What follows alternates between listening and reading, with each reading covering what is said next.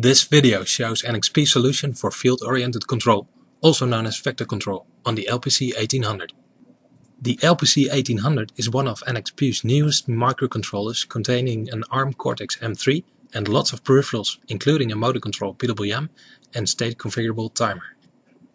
Together with NXP, embedded artists developed a motor control board that is suited for various types of motor control. You can drive a stepper motor, a brush STC with Hall sensors or sensorless, and you are also able to drive field-oriented control, sensored or sensorless. The board contains a shunt for each phase to measure the in-phase currents, and also one bus shunt to measure the total bus current.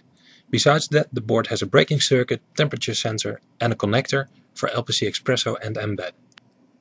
For this field-oriented control demo, we are using the NXP LPC1800 evaluation board, which makes use of the special motor control connector. For easy and rapid development, NXP is creating a motor control library which will support all types of motor control. This motor control library is supported by a GUI, supporting adjustment of all motor control settings. All motor-specific PID values and calibration values can be stored in an XAML file that can be opened and saved from the File menu.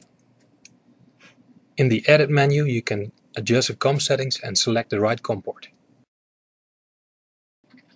You can enable the connection by clicking the Connect button.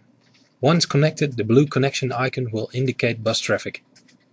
The control is disabled by default.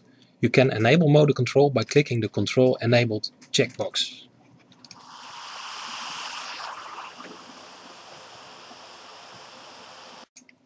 PID settings for the quadrature and direct access can be adjusted on the Q&I PID controller tab. When enabling the speed PID, the quadrature access setpoint is overruled by the speed controller. On the second tab, the speed PID can be adjusted.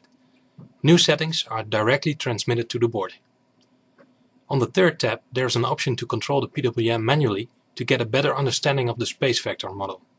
The visual model can either be synced with the demo board or set to auto-rotate and transmit the corresponding PWM values to the board.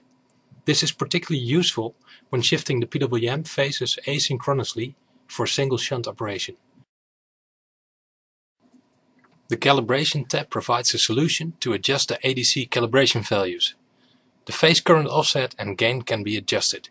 When connecting a motor for the first time, this tab also provides a button for auto-calibration of the quadrature encoder. Encoder settings can also be adjusted manually.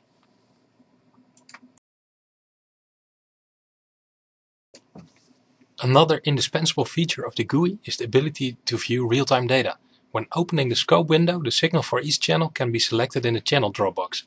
The button of an enabled channel has the same color as the signal in the graph. The range for each channel can be selected manually or set automatically. A rising or falling edge trigger function can be set on a specific channel, and the trigger level can be adjusted in the scope.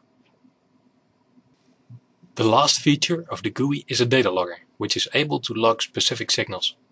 Multiple signals can be selected by adding column separators. The correct signal can be selected using the signal drop box.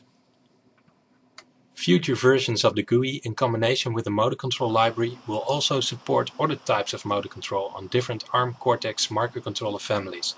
Thanks for watching this video. For more information check out the NXP website www.nxp.com.